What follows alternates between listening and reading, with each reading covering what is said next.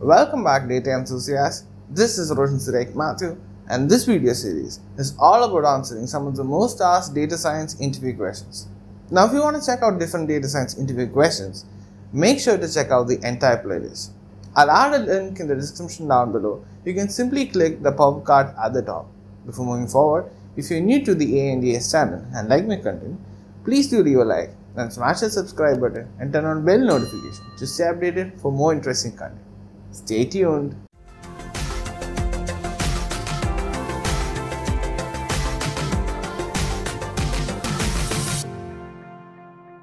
Now, on to the topic for this video.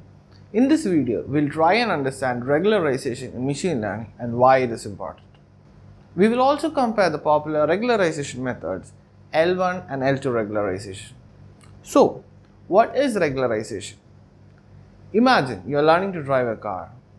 Without supervision, you might be really good at driving one specific type of car but struggle when you switch to a different model. In machine learning, models can also become too specialized, making them perform poorly on new and unseen data.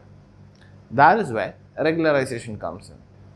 Regularization is a technique used in machine learning and statistical modeling to prevent models from becoming too complex or overfitting the training data. Overfitting occurs when a model fits the training data extremely well but struggles to generalize to new and unseen data. Regularization aims at striking a balance between finding the training data and generalizing to the new data. It does so by adding a penalty term to the model's cost function, encouraging the model to have smaller or more balanced coefficient. There are two common types of regularization techniques: L1 regularization, also known as lasso regularization, and L2 regularization, known as ridge.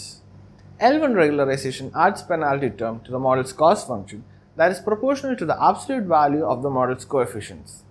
L1 regularization is often used when you have a high dimensional dataset with many features and you suspect that only a small subset of those features is relevant for making predictions.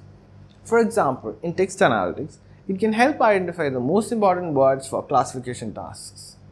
L2 regularization adds a penalty term for the model's cost function that is proportional to the square of the model's coefficients. L2 regularization is often used when you believe that all the features in your dataset are relevant, but you want to prevent the model from becoming too sensitive to the noise in the data. It's also effective when you want to avoid multicollinearity or high correlation between the features in linear regression.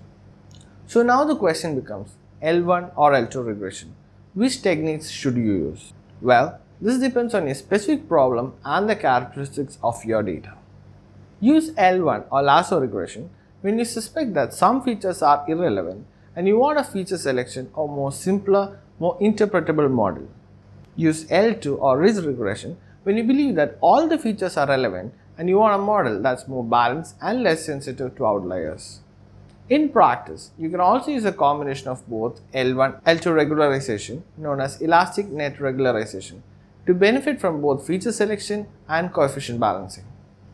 So, to put things in a nutshell, regularization is your trusty tool to prevent overfitting and build models that generalize well. Whether you choose L1 or L2 depends on your problem and whether you want simplicity or balanced contributions from the features. If you found this video helpful, please give it a thumbs up and subscribe for more amazing content. Also, make sure to follow me on my social media handles to stay updated for more interesting updates. Thanks for watching, and I'll see you in the next video.